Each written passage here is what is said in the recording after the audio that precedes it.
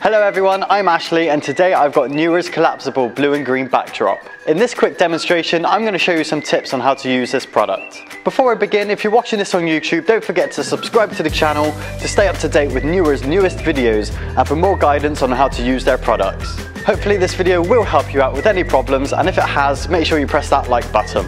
Let's begin by tackling the #1 common problem: how to repack the backdrop into the case.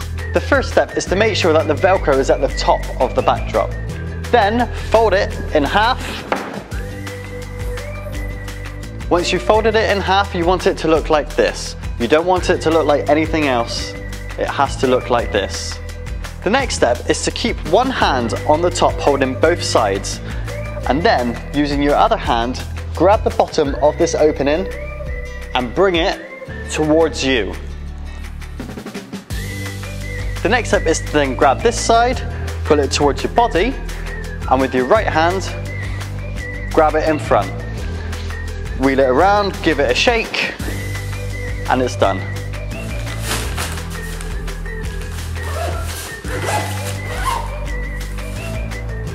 I'm now going to show you some tips on how to use the backdrop.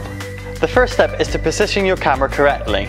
Ensure that the green backdrop fills your entire background. Using a softbox light will definitely help you get a clearer picture or video. Once you've done those two, you are able to change the background like this, or like this. Thanks for watching, and I hope this video has helped you. So what are you waiting for? Become a professional today with Neewer's collapsible blue and green backdrop.